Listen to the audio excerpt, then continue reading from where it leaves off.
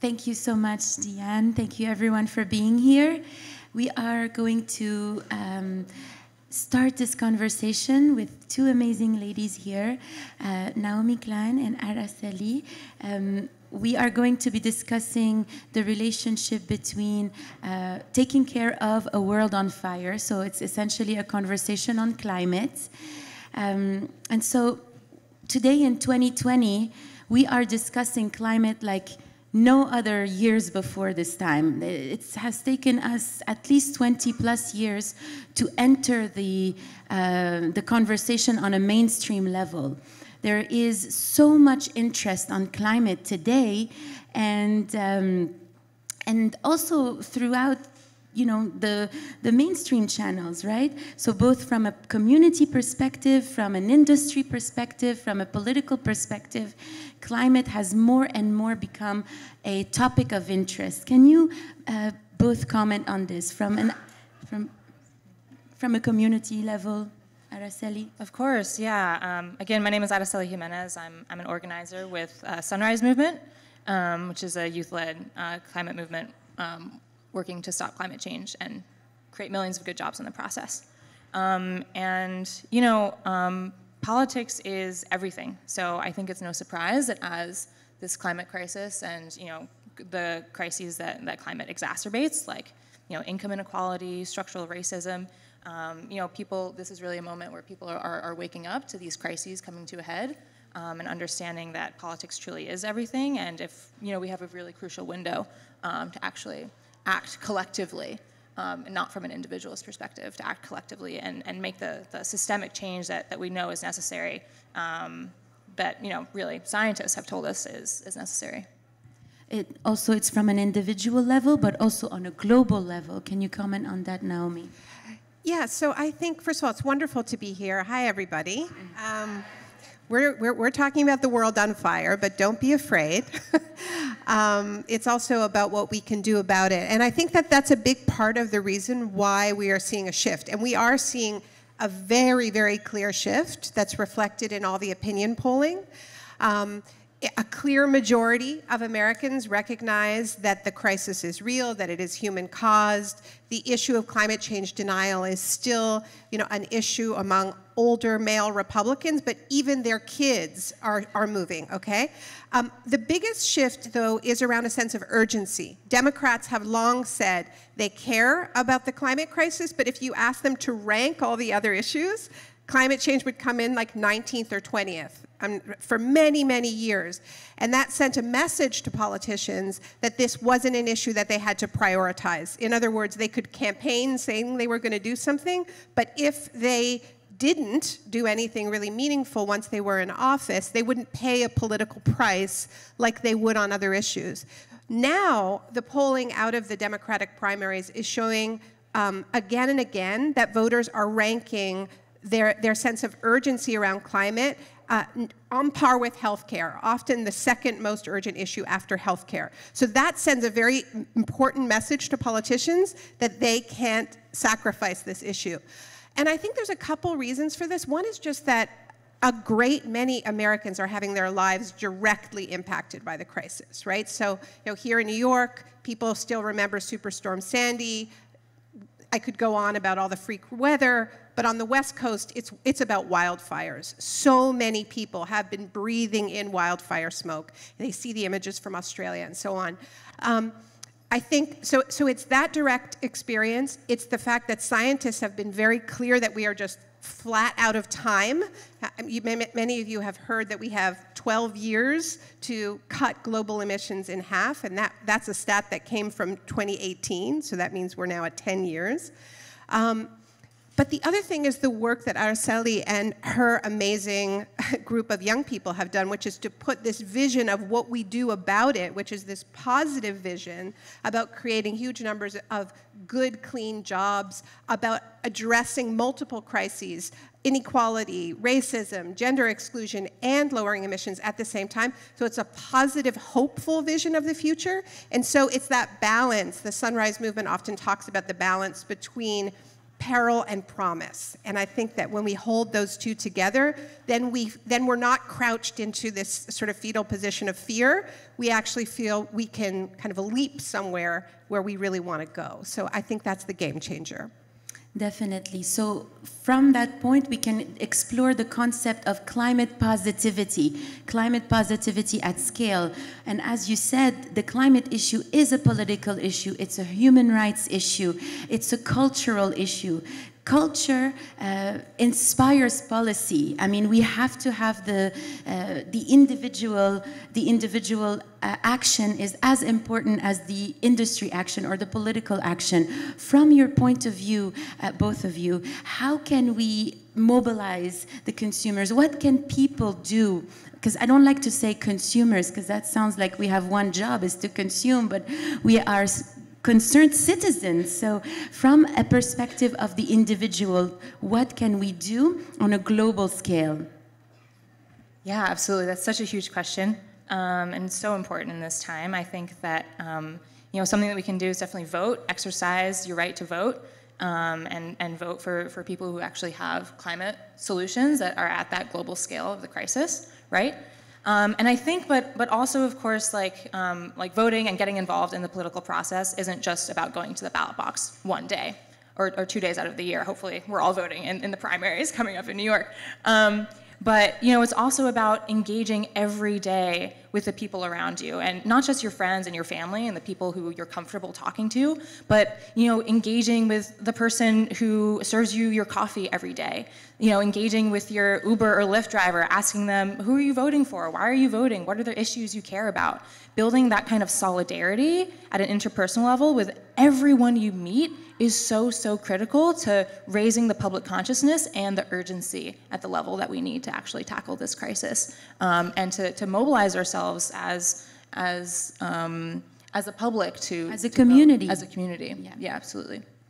Yeah, I think that sort of interpersonal work is all the more important because, unfortunately, with all respect to the representatives of the media in the room, we aren't seeing the sense of urgency that people feel reflected in our media culture. And we're social animals. Humans are social animals. So we look to each other for social cues. We may be horrified when we see these images of Australian fires and koalas and sending it to our friends. But if we watch a presidential debate like the last one and climate change doesn't even come up, we start thinking, wait a minute, am I nuts? Like, what's going on? So it's important, if our media isn't reflecting back the sense of urgency, for us to continually talk to each other about it and not feel just like an individual alone having to solve a global crisis. Because the truth is, as individuals, we can make changes to our diet, to our consumption habits. And that, I think, is important because it will show us that what they're saying on Fox News isn't true, that the world isn't going to end when we deal with climate change, because there's a lot of fear-mongering that says, oh, they want to take away everything that is good, right? We actually are healthier when we do many of the things that are necessary to lower emissions. If we bike, if we walk, if we eat less meat, and so on, we get healthier.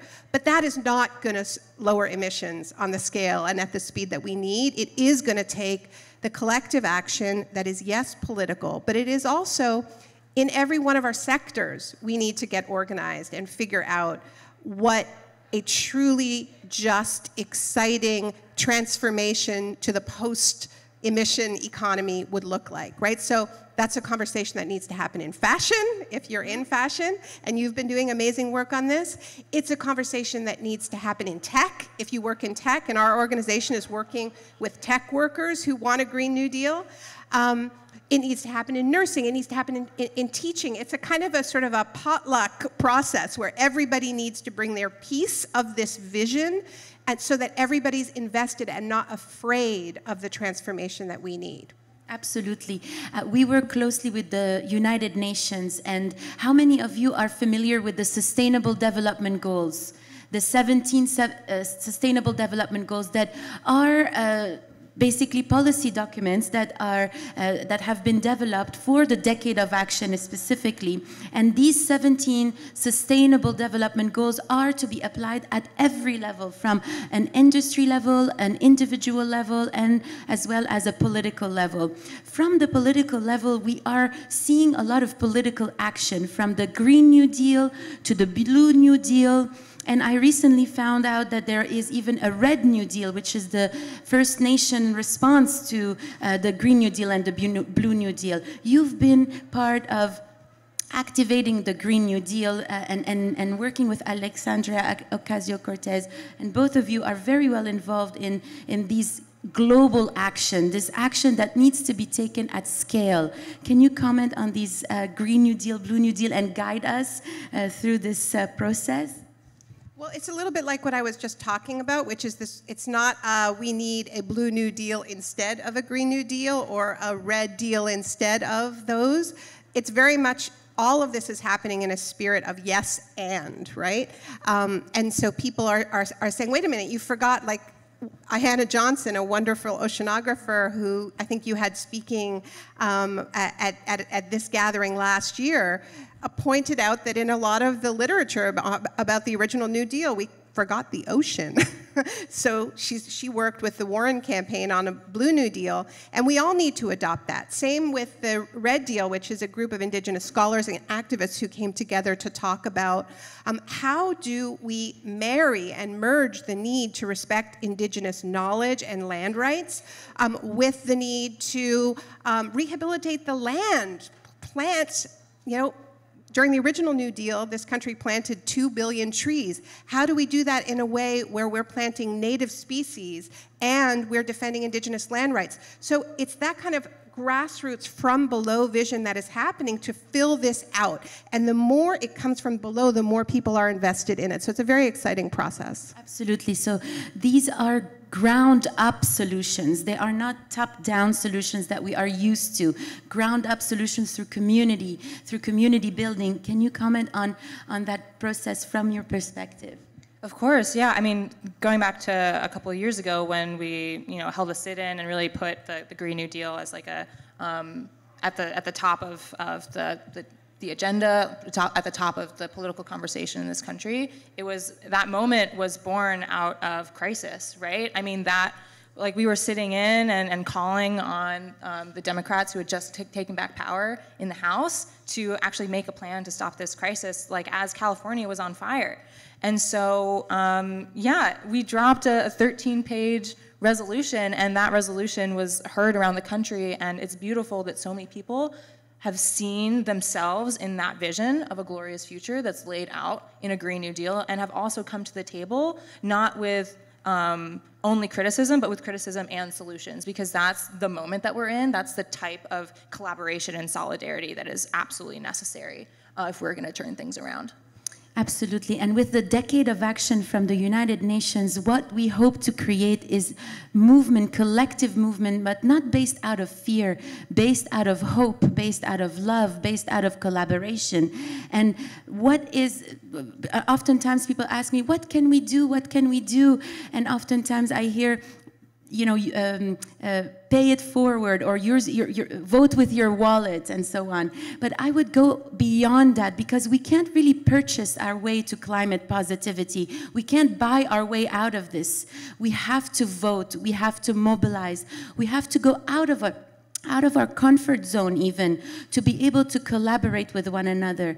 As we are looking at action on a voting scale or on a political scale, what are some of the advice that you can give the audience? Well, as Aracely mentioned, you have a primary coming up here in New York. And I know it's a tough moment. I'm sure there are lots of people who supported Elizabeth Warren in this room. And, she ran an incredible campaign. Have we given her a round of applause yet? She really did. And she had a bold Green New Deal as part of that platform, and a bold Blue New Deal as part of that platform. the truth is now there's only one candidate who has a Green New Deal as part of their platform, who is being very clear that we can't say we are climate leaders and still say we can have more fracking, more fossil fuel expansion.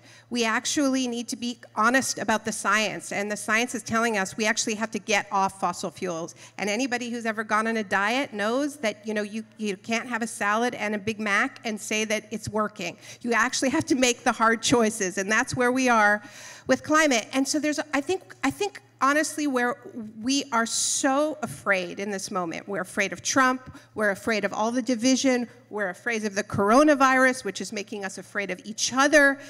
And we can't make decisions from a position of crouched fear and tell ourselves that the safe option is the one that isn't proposing change on the scale of the crises we need. We are in a crisis moment, and we know from our past that those moments require us to embrace a fighting spirit, right? This is not a moment where we try to make peace with polluters. This is a moment where we really have to find our fight. And we have to question what safe is. Safe is not policies that are not going to keep us safe, okay? And safe, I think, are the kinds of solutions that are really on the scale of the crisis. And I know that it's not easy. I know that a lot of us don't have our ideal scenario on that ballot. But I really feel like young people are telling us something really powerful right now. And a lot of us have forwarded speeches by Greta Thunberg, or that she made at the United Nations and UN climate summits, where she's challenging people of my generation and older, to really prioritize young people's futures and make some hard decisions. And I would just say, if you ever forwarded a Greta Thunberg speech and said, this young woman is amazing, play it again and listen before you vote. And before Greta Thunberg, there were so many Black, Brown, Indigenous activists that were part of this global movement, right? I mean, she got into the mass media, but we know she's standing on the shoulders of many, many young folks from Black, Brown, Indigenous movements that were asking the crowds before them to look at it from a sense of hope, from a sense of action. And that is also what you guys were helping to do in the Sunrise Movement. Can you tell us about, from your perspective, what can you advise the audience to do in terms of taking action on a global scale through voting? Of course, yeah, and like always wanting to center Indigenous wisdom in the room, and calling back to the Red New Deal that you mentioned earlier, a core tenet of that is that we have to understand that the tools and the methods that got us into this crisis are not going to get us out of this crisis. And so I totally agree with Naomi. Like, I know that New York primary is coming up, and we all have tough decisions to be making, tough moments to be reckoning with. And I just want to sort of like look at the most recent political history in this country, let's say just like the last 20 years. Let's be honest with ourselves. In the last 20 years, only one Democrat has been elected to the highest office in this country. It was Barack Obama. And the way he won was by building a mass movement that united people across the lines of generation, across the lines of gender, across the lines of race and religion and ethnicity, of sexual orientation. And so when we look at the field now, and Naomi said this perfectly, we have to redefine what is safe. We have to look at who is building that same coalition right now, and look at that history, deeply reckon with what it will actually take to win and beat Trump, and make sure that November 3rd is a referendum on fascism and climate denial. So yeah, I just wanted to reiterate that point, just because it's so critical. And just to put it really, really bluntly, if you think you know what a Bernie bro looks like, it looks like this. And again, just to take it down to earth, when you plant a seed and you water it with fear, or do you water it with love? Like, just raise your hands if you water something with fear. Do you water it with love? And you can see it's even proven scientifically that when you talk to your plants and you water them with love, they grow healthy, they grow strong. And when we talk about climate, this is exactly the kind of steps we want to be taking. Not steps taken out of fear, out of fear of one another or fear of whatever is going to happen, but steps, bold steps taken out of hope, taken out of love. Last note, both of you, a last note on this idea of the world is on fire, but it's not the end of the world. My last note would be, we have to find our fire. Fire is a life-giving force. There would be no life on this planet without the life-giving fire of the sun, and I love that the Sunrise Movement named themselves after that fire. Indigenous people have used fire for millennia to clear away the debris and make room for new growth, to fertilize the soil. So we need to find that fire, and we need to clear away whatever debris is inside of us that is keeping us from living up to our historical moment with courage. We all have debris inside of us that is holding us back. I don't know what your debris is. I've tried to find mine, and I've tried to burn it away so I can live up to my moment in history, because the stakes are high. They're so high.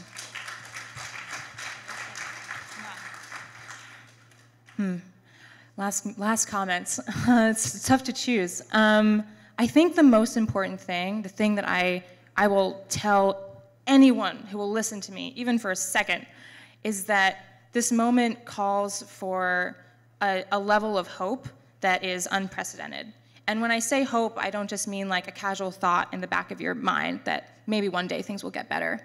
By hope, I mean the radical form of labor that is wading through the darkness of this moment and the crises of this time to refine it into something beautiful and free that you can share with everyone around you. And I think that that is perfectly embodied in the spirit of the Green New Deal, in the Blue New Deal, in the Red New Deal.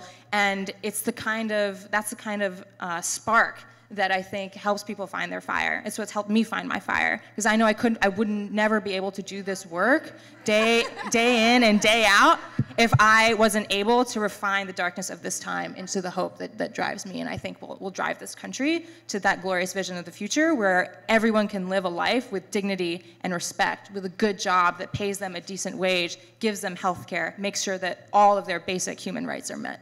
Absolutely, yes!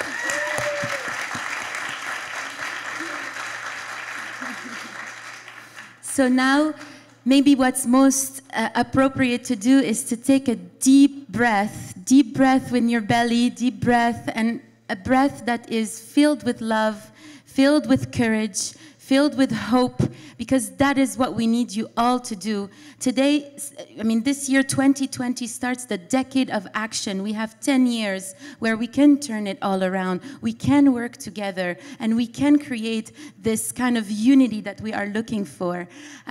When we are exploring topics around climate, and oftentimes it drives everyone to fear. Even the industry, when we talk about climate within any industry, everyone's like, oh, but we're not sustainable. We don't want to show what's around. We want to challenge that. In fact, we must go through fear in order for us to find these global positive solutions, because otherwise, if we stay stuck in our fear, we are going to miss the boat. And it's no time to miss the boat right now. We have to take those giant steps. So thank you so much, everyone. Thank you.